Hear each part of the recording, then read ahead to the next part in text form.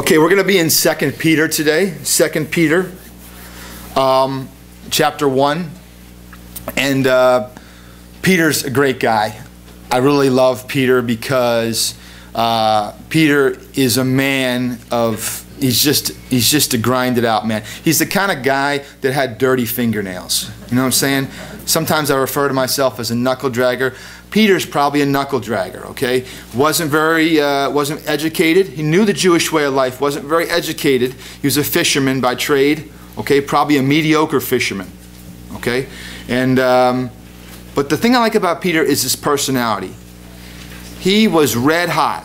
He let you know when he was ticked off. He let you know what he was thinking. He was boastful. He was extreme in every way. I mean, in other words, he would get upset and then he would concede and he would ask for forgiveness almost right away, almost in the same sentence. He could go all the ends of the spectrum. So, you know, and he reminds me a lot of myself, and in a bad way and a good way. So, and when I say that, I say in a good way is I want to be the man that Peter became by meeting Jesus Christ. And we're going to see a little bit of that today. So, uneducated Peter, he runs into Jesus Christ. Jesus Christ changes his whole life, turns it upside down. And despite the mistakes, despite the shortcomings, we know he denies Jesus three times before the rooster crows. That's a dramatic scene just prior to Jesus' death. And but you know, and he still, and Christ redeems him and uses him greatly. So if you want to follow an interesting character in the Bible, or in the New Testament I should say, follow the character of Peter all the way through the Gospels and through the book of Acts. And now we're going to study his word, what he actually wrote as inspired by God. I'm in 2 Peter chapter 1 verses 3 through 4. And I'm going to start at the beginning just for context. Give me just a moment here.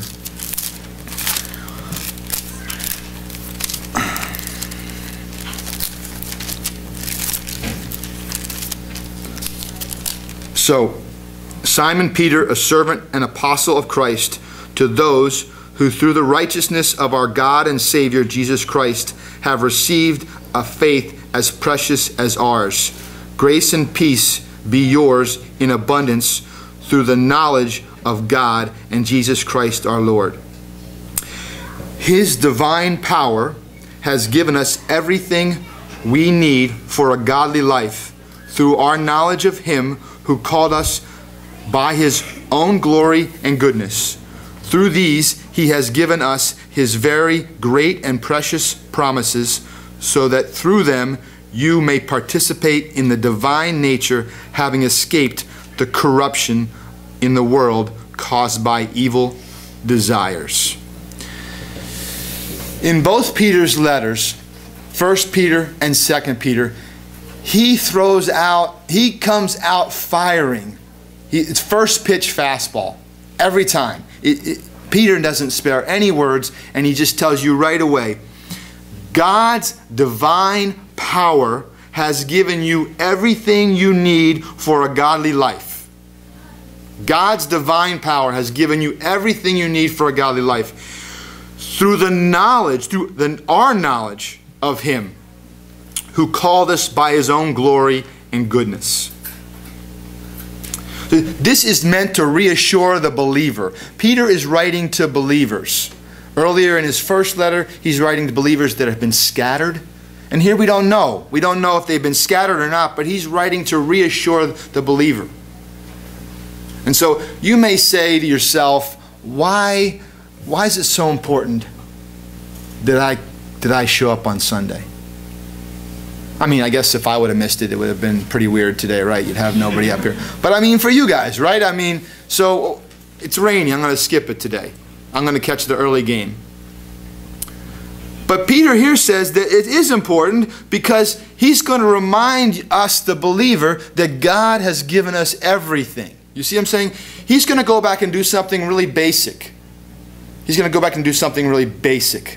He's going to say, I'm going to remind you that God has given you everything. And how has that been given to us? It's been given to us through His divine power. Let me remind you of God's power just a little bit. God's power. God has the power to create. Okay? How many have seen a little shot of an ultrasound shot? Right?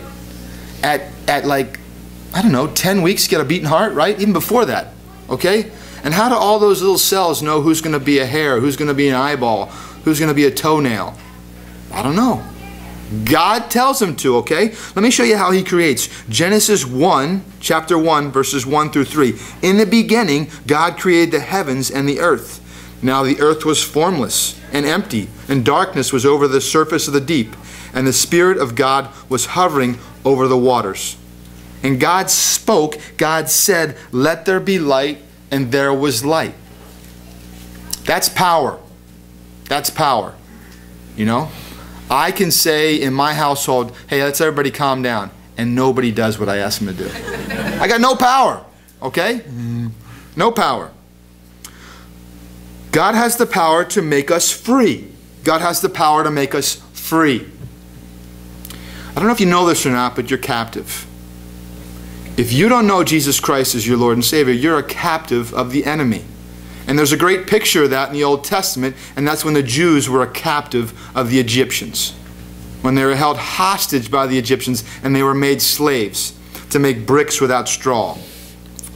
And God makes them free. Exodus 14, then Moses, God's chosen servant, stretched out his hand over the sea, and all that night the Lord drove back with a strong east wind, drove the sea back, with a strong east wind, and turned it into dry land. And the waters were divided, and the Israelites went through the sea on the dry ground, with a wall of water on the right and a wall of water on the left. Here's the world's largest aquarium. Makes Monterey's aquarium look tiny, right? And they're walking through the Red Sea on dry ground. Not murk, not mud, okay? But on dry ground. God did that. God set the captives free. He'll do that in your life too if you let him.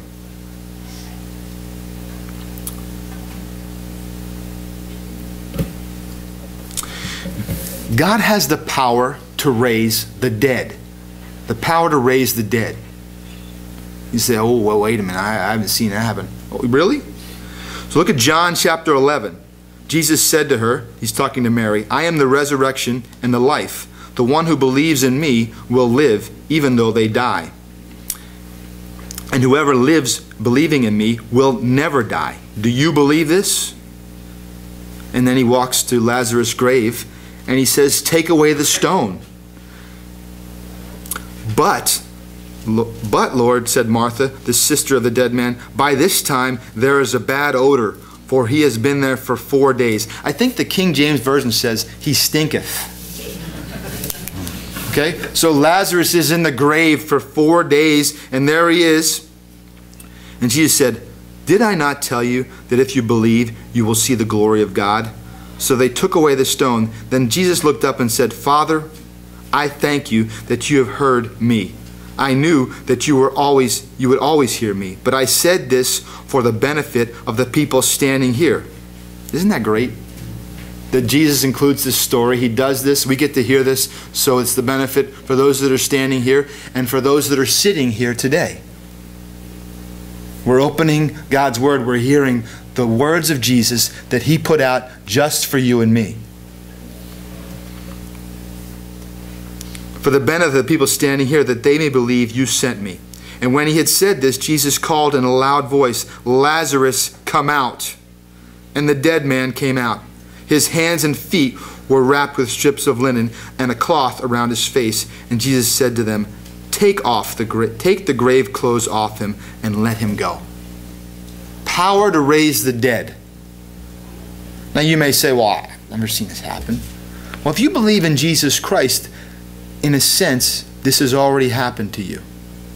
You've been raised from spiritual deadness, which, by the way, is much greater than physical deadness. Spiritually dead, you're condemned to be without the Lord for all of eternity.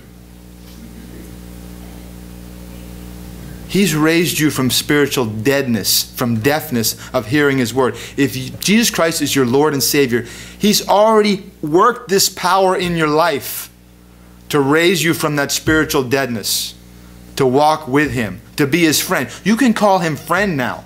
Before, He was a great teacher, He was a cool dude, He was Buddha's buddy. No, He's none of that. He's your Lord and Savior, and you're risen from your spiritual deadness because of Him.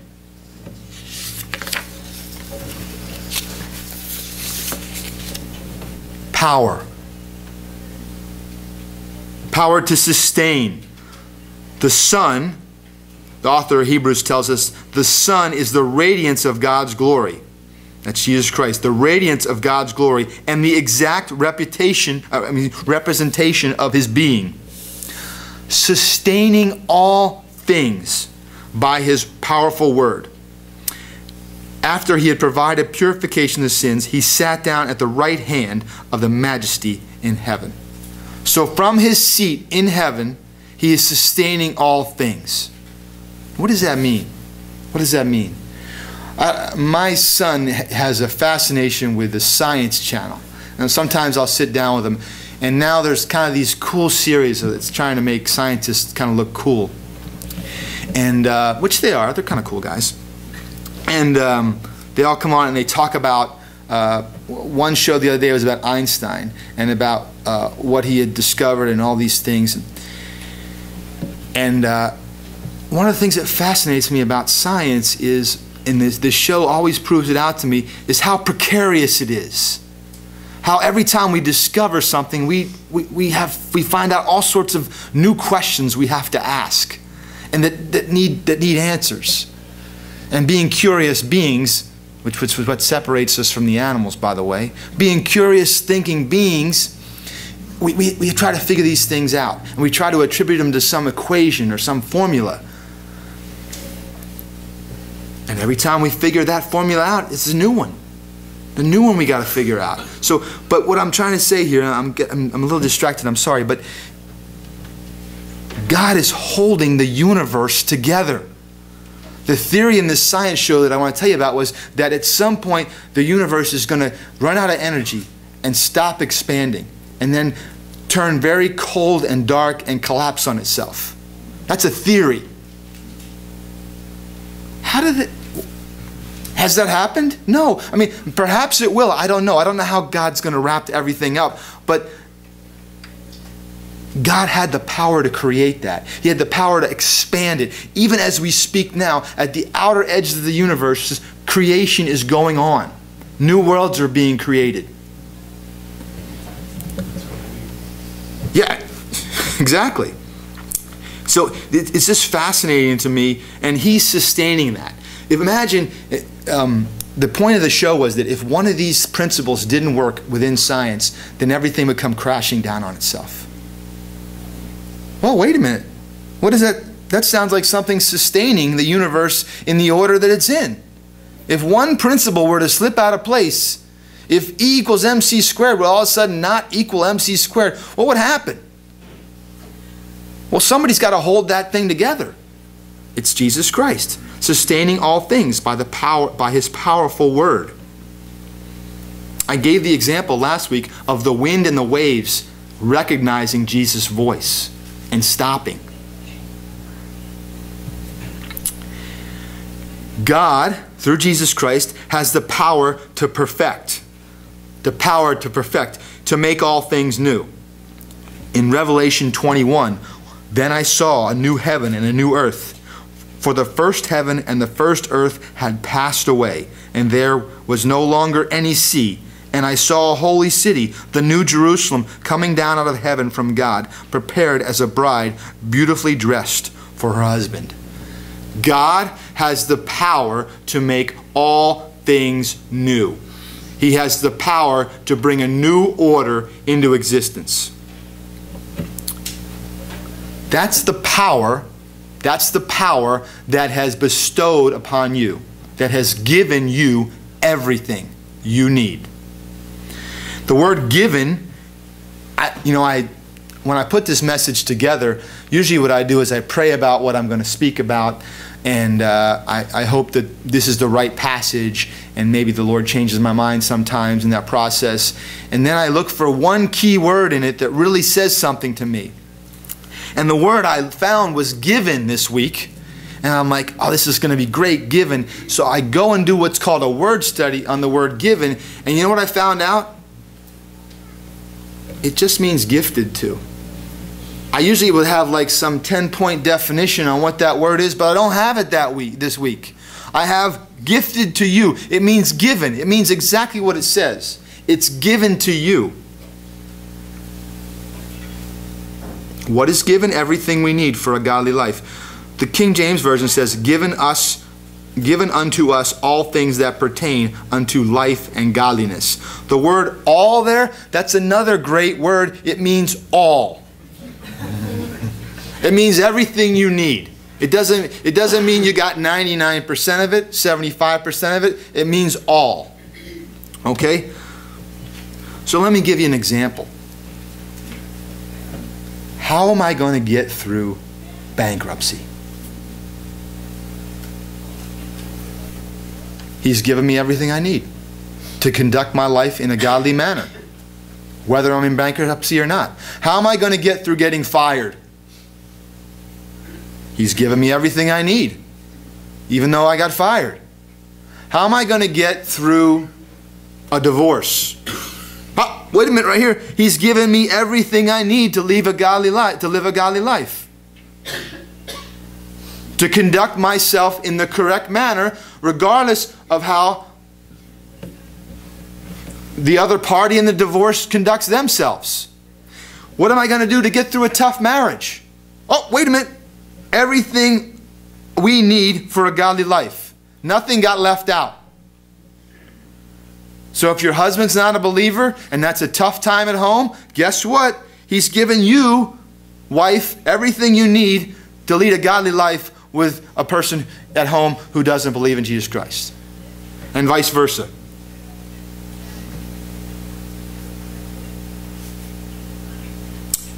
Loss of a spouse, loss of a loved one. He's given, we were talking about Dan. Dan lost his sister-in-law. We're all praying for him. All right? God has given Dan and his brother everything he needs to get through this. Now you can choose. Here's a roll of the dice here. You can choose to say, I'm going to be mad at God. I'm going to be angry at God for how this has turned out. But let it be known, He's given you everything you need.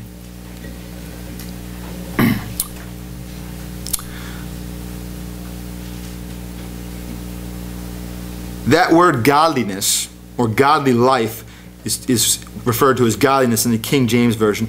That is a real, true, vital, and spiritual relation with God. Okay? That means that your life is going to reflect that real, true, and vital relationship with God. That's what it's going to look like to others and to yourself. And here's one point I want to point out, important thing I want to point out about this word given. Is the Lord has given it to you. You didn't earn it. You didn't do any work to get it.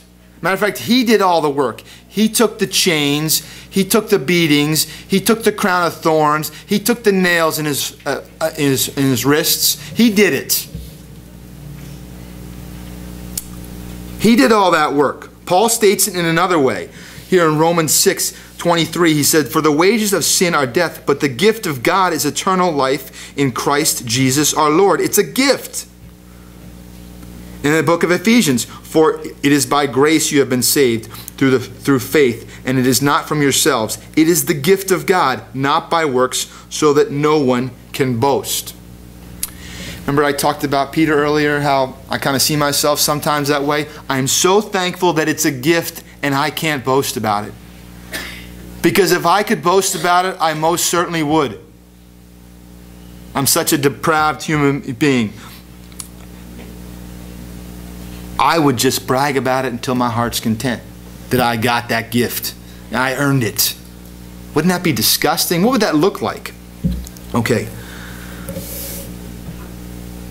I'm thankful that the Lord brought me to a point where I could only surrender to His heavy hand and toss away my will and accept the gift of His will.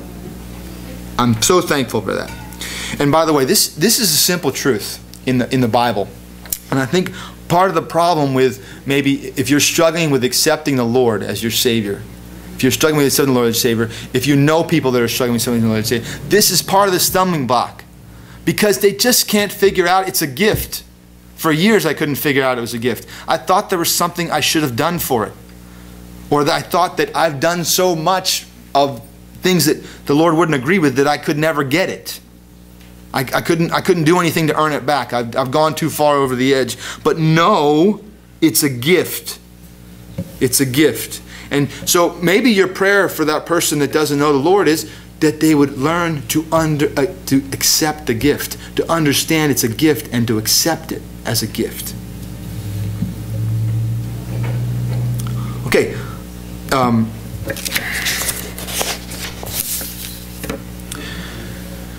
It's a gift. How do we exercise this gift? How does this gift how do we claim ownership of this gift? Through the knowledge of Him who called us by His own glory and goodness. Through the knowledge. The word there is knowledge.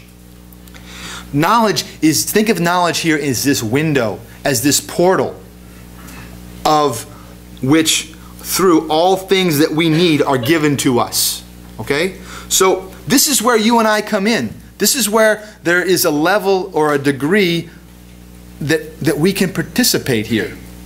It's almost like there's a volume knob on God's power in giving us everything we need. And the more knowledge we have, the more we turn it up, right? The more we turn up that volume, and it gets up to 11 up there, right? You can put it on 11 and just blow the speakers out, wake the neighbors, right? This is where we get to participate, and we need to garner knowledge. It says here, our knowledge, not just knowledge, not just the Bible sitting on the shelf gathering dust. Your knowledge in your head and in your heart. That means you own it, you've seen it, you've read it, you've lived it. One of the beautiful things of the Bible is you read something in the Bible, you read something that's a promise or a warning, and then it happens in your life and you say, my God, I read that. And now you own it. It becomes part of you. And that becomes part of your knowledge base, and that opens that portal, that window, or I should say turns up the volume of what God has given you in your life. He's given you what? Everything. Everything you need for a godly life.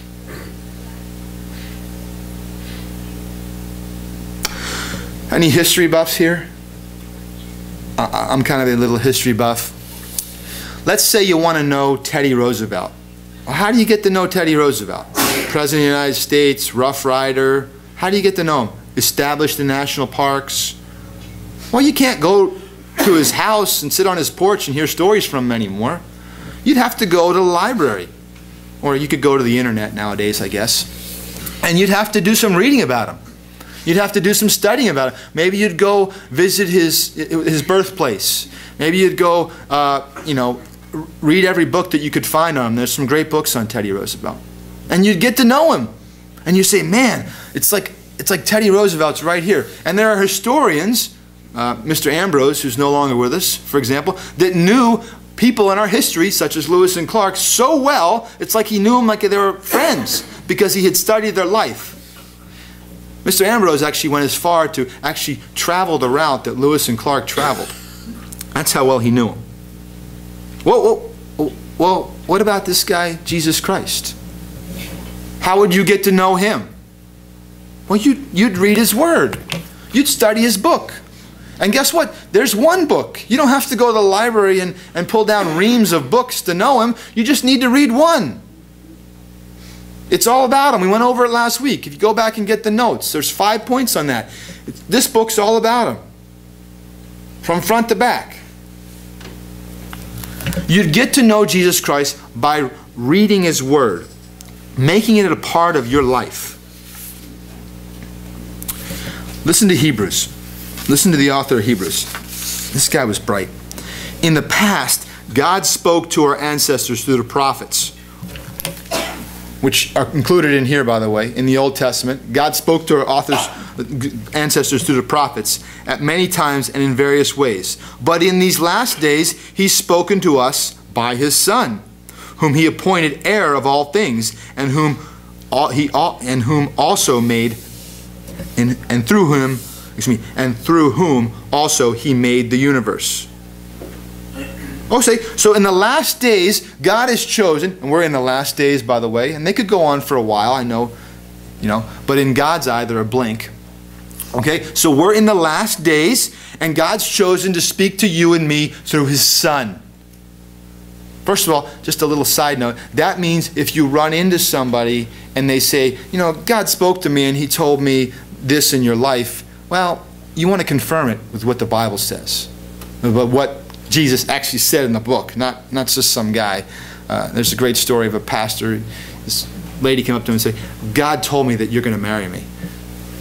It's Greg Laurie, by the way. And Greg says, well, I'll have to let my wife know.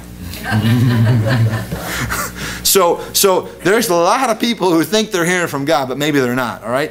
But God spoke to us through Jesus Christ, and his word and his life is recorded right here. And that's where you're going to get it. Listen to the Bereans. Now the Berean Jews were of a more noble character than those in Thessalonica, for they received the message, that's the gospel, with great eagerness, and examined the scriptures every day. How many days? Every day, to see if what Paul said was true. And by the way, on your way home or when you get home, you can pick up the book and you can look in here and say, gosh, was what Rich was talking about, is that really true? You can confirm that. That's the great thing about the Bible. I'm not trying to say anything you can't go confirm. Okay, what Paul said, it was true. As a result, many of them believed, as did a number of prominent Greek women and Greek men. Knowledge. Knowledge. Knowledge is your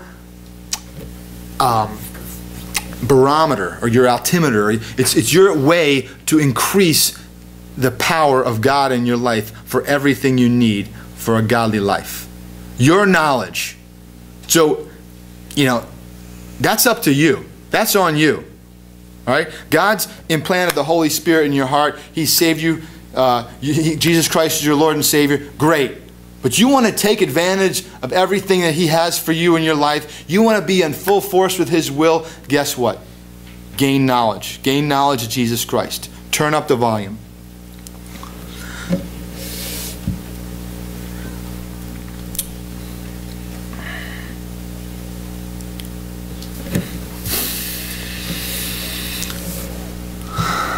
Through these, this is verse 4 of our selection today, 2 Peter chapter 1, verse 4. Through these, he has given us his very great and precious promises, so that through them you may participate in the divine nature. So through these, that these here is everything you need, by the way. Through these things, that's everything you need. So through everything you need, he's given you his very great and precious promises. Promises. What are his promises? We could be here all day going over God's promises, so I'll warn you that we won't be. But first of all, there's the promise of his loyalty. Whose loyalty? Not mine. Mine's not very worth anything much at all. Promise of Jesus Christ's loyalty. To keep the author of Hebrews says, keep your lives free from the love of money and be content with what you have, because God has said, never will I leave you, never will I forsake you. He's going to be loyal to you. He's not going to leave you. He's not going to forsake you. Matthew 10:32. Whoever acknowledges me, that's whoever acknowledges Jesus Christ. These words are in red. Jesus is speaking them. Whoever acknowledges me before others, I also will acknowledge before my Father in heaven. So maybe, have you ever acknowledged Jesus before others? I mean, I don't mean when you missed that golf shot either. I mean, have you ever really told somebody, hey, Jesus is my Lord and Savior? Because if you have, you know what's awesome about this? Is he said, you know what? I know this guy Andrew, God. Andrew's awesome. I know this guy Dan. I know this guy Bob. If you've acknowledged Jesus Christ here while you're walking on the earth, he's acknowledged you before God the Father. He's spoken up for you. And I'm so thankful he has, because, you know, I know my accuser, the evil one, he goes and he visits God all the time. He says, hey, God, that guy Rich, you know, you're trying to use him. He's just a mess. He's just a bloody mess. He's making a hash of everything he tries to do. But there's Jesus. Oh yeah, Rich. Yeah. I've talked to him about him before. Remember, God? He's one of mine. I'm telling you, he's covered. That's what's going on here in Matthew 10:32. The promise of his love. Paul says in Romans 8, for I am convinced that neither death, nor life, nor angels, nor demons, neither the present, nor the future, nor any powers, neither height, nor depth, nor anything else in all creation will be able to separate us, that's you and me, from the love of God that is in Christ Jesus our Lord. The promise of his love.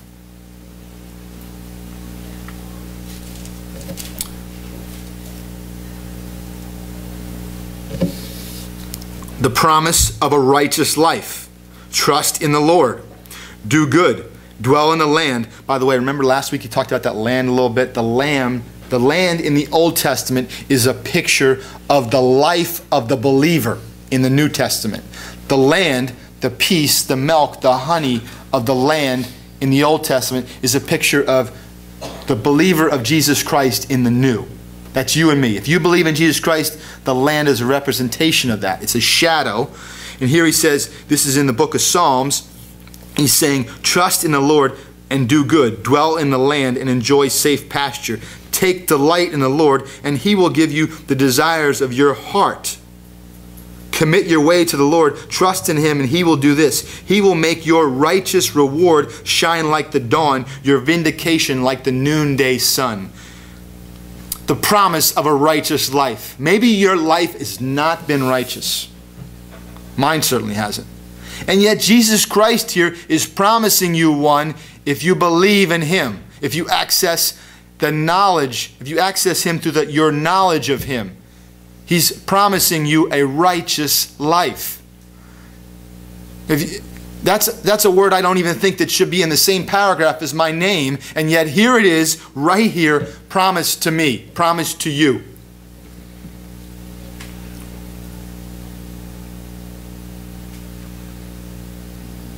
Trust in the Lord. It's one of my life verses here. Trust in the Lord with all your heart, and lean not on your own understanding. In all your ways, submit. Ooh, ouch. Submit to him, and he will make your path straight. My ways are crooked. His ways are straight. I trust in him. He gives me his ways. I trust in me. I'm all over the map. The promise of a righteous life. The promise of eternal life. Jesus said, we talked about this a little bit earlier, I am the resurrection and the life. The one who believes in me will live, even though they die. Forever lives by believing in me will never die. Do you believe this? And you may say, wait, we all die. What's going on here, Rich? It's a spiritual life. You don't suffer that spiritual death. We all experience the physical death, but you don't suffer the spiritual death. The spiritual death is one where you are separated from God from all of eternity. Right now, by the way, if you don't believe in Jesus Christ and you're here on earth, you're not separated from God. You're enjoying the grace that he provides all. The rain, thankfully provided today by the Lord himself, fell on everyone this morning, didn't it? It just didn't pick out me, just didn't pick out my dry yard to fall on because I believe in Jesus Christ. It picked out my neighbors and my other neighbors, and they don't know Jesus Christ. The rain falls on all. His grace falls on all. But there will come a physical death. At that physical death, if you have not chosen the Lord as your Savior, you will go on to a spiritual death where you are separated from God from all of eternity. Now, I don't really know what hell looks like. There's some good references to it, and I'm not going to get into an argument about it this morning. But what I will tell you is it's without the Lord.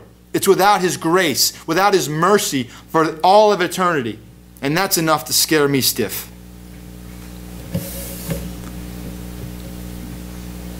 The promise of eternal life. And finally, the promise of a new order. And I heard a loud voice from the throne saying, look, God's dwelling place is now among the people. This is the same reference I read earlier that just followed on a few verses from Revelation. God's dwelling place is now among the people, and he will dwell with them, and they will be his people. And God himself will be with them and be their God. He will wipe away every tear. Every tear. There will be no more death or mourning or crying or pain, for the old order of things has passed away. He will create a new order. I came home this week, little personal story. I'm going to get in trouble for telling this. I came home this week and my wife was in great pain from her back and she was crying. Every tear gets wiped away. Every tear gets wiped away. No pain, no death. New order. Those are God's promises, and they're given to you through everything you need for a godly life.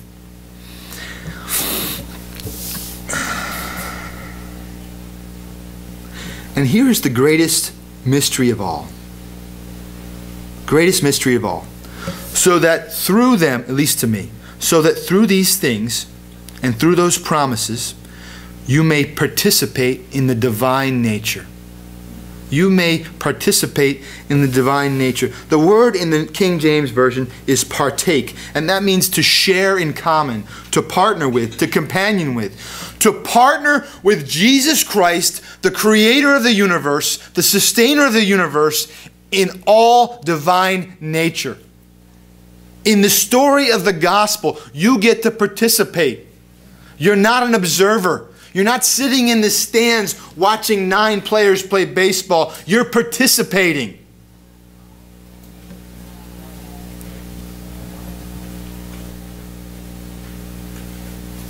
This is why it's a mystery. Why? Why would God want me to participate? Why would he want me to participate in the gospel, in salvation? Why would he want me to participate? Why would he want you to participate in his affairs? In his affairs. Why? Because he loves us. For God so loved the world that he gave his only Son, his one and only Son, that whoever believes in him shall not perish but have eternal life. Paul goes on to say in Ephesians 2, for we are God's handiwork, created in Christ Jesus to do good works, which God has prepared in advance for us to do. He's prepared great works for you and I to do. Now, if you ask me, after my mundane week at work, if there's any great works that anybody would ever want to give me, I would say no. But yet right here in his word, it says he's created not just works, but good works for us to do.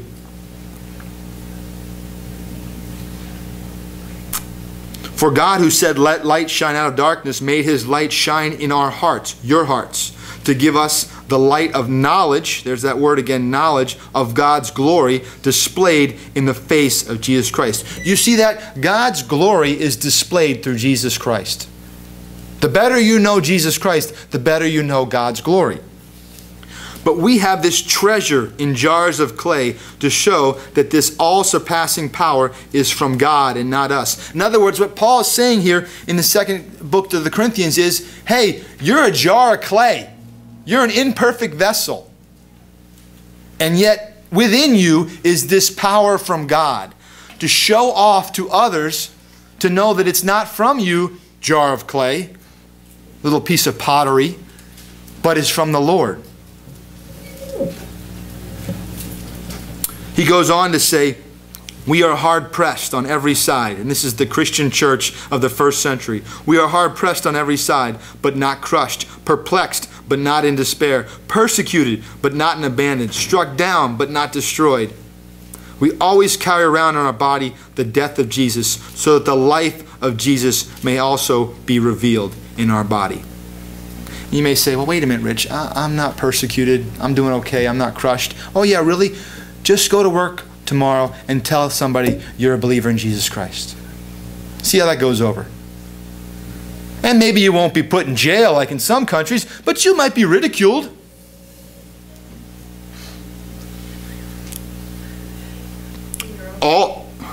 All this is from God, who reconciled us to himself through Christ and gave us the ministry of reconciliation, that God was reconciling the world to himself in Christ, not counting people's sins against them. Hallelujah. And he committed to us, you and me, the message of reconciliation. And we are therefore Christ's ambassadors, as though God were making his appeal through us. God using us, making his appeal through us. You've heard Brian say sometimes, maybe God needs better advertising. If we're his advertising, maybe he needs to get a new marketing campaign. But God doesn't do it that way. He does it through you and me. Imperfect vessels makes us ambassadors. That means that we don't belong to this world. We belong to his world. Our passport has heaven stamped on it. We're going to go there one day, and we have to represent that world here in this one. We have to represent heaven here on this world. Something struck me. I read Greg Laurie's little morning devotional, and sometimes I'll read it and I'll be in such a hurry it'll just go, whew, thanks, I'm on my way. But something struck me several weeks ago that Greg Laurie said, and it wasn't actually quoting Christ or Paul or anybody in the Bible. It's something that he was proclaiming basically about himself. It's a pretty interesting comment. Greg Laurie said, and he's a pastor at Harvest Crusade down south. Greg Laurie said, I am just an ordinary person who took God for his word. Just an ordinary guy who took God for his word. If you don't know about Greg Laurie's life, he didn't have a father. Matter of fact, he had 7 of them. And, it just wasn't a great childhood. And yet, you'd think this guy, if anybody would be cold and callous to God's word, it would be this teenager when he came to know Christ. But somehow, God's word got to him, and he took him at his word. He just believed it. He wasn't like, oh God, I'm going to hold all this other stuff against you. If you're really God, this wouldn't have happened. It's like, oh, I'll try it. I'll look at this word and I'll take it for his word. And he believed it. Changed his life. Changed millions of other people's lives. God used him as an ambassador. He now holds evangelical ministry called Harvest Crusade around the world. I mean, he's just a great speaker for God. And the thing I love about Greg Laurie is he's just so real. He's so real if you ever hear him. He's just so down to earth. It's really hard when you get to be, little old me, it's easy to be real, right? It's easy to be real in a room of 30 people. But when you're in a room of 3,000 people every Sunday, and you basically have to have security wherever you go, it's hard. It's hard, and yet he still is. He was an ordinary guy. Took God at his word. Listen to some other ordinary guys. Just a little church history here. D.L. Moody. D.L. Moody sold shoes. Sold shoes for a living. Sold shoes for a living. Took God at his word. Martin Lloyd-Jones. He was a prominent doctor. All walks of life. Took God at his word. Alan Redpath. He was an accountant. He's a bean counter. Took God at his word. Peter, John, James, all fishermen. Probably not very good ones. They were fishing with nets in the Sea of Galilee. Probably not great fishermen there. They just took God at his word. I'll use some, pardon this, guys, I'll use some examples from our audience here. Will over there, he works at Google. Ordinary job, writes code, deals with vendors, took God at his word. I sell, I'm a sales guy, I'm a salesman, not a very good one, but I took God at his word. Andrew climbs poles for a living.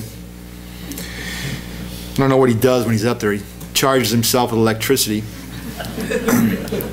Took God at his word. Brian, not here this week, but you know what Brian does on his off time? He cuts hair. He's a barber. He would tell you he's a stylist, but he's a barber. and he took God at his word. Took God at his word.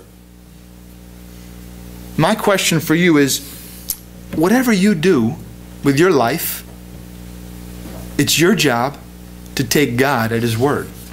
And then he takes care of the rest. Because when you take God at his word, when you make the Lord Jesus Christ your Savior, you take God at his word, God intercedes. God takes action on you personally. And you know what he does? God, through his divine and superior power, gives you everything you need for a godly life, for a life that serves him, for a life that honors him, for a life that prospers both him and you. How does he do it? He does it through the knowledge. Whose knowledge? Your knowledge. Your knowledge of him. That's Jesus Christ, who called us by his own glory and goodness. Furthermore, through those things, through everything he's given you, he's going to give you his very great and prized promises. They're so prized that Peter tells us that even the angels look into these things. Why? Why does he give you these promises? Why does he give you everything he needs? Why does he do that? So that you, the mystery of it all is, so that you may participate in the divine nature. That's his master plan. That's not my plan. His master plan in the salvation of others, because you are no longer held captive, meaning you have escaped the corruption of this world.